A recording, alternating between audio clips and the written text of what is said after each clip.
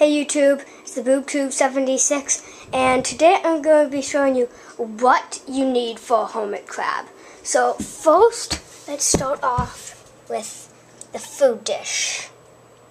I put my food in a little seashell because that's what he came with. And then the water.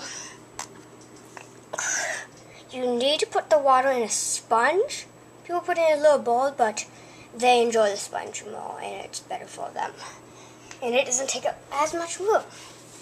And then here's food. I just have oats. You can get different food. And then, of course, the cage. I just have this pet keeper, which I got at Petco. So, yeah, that's pretty much all. So, thanks for watching.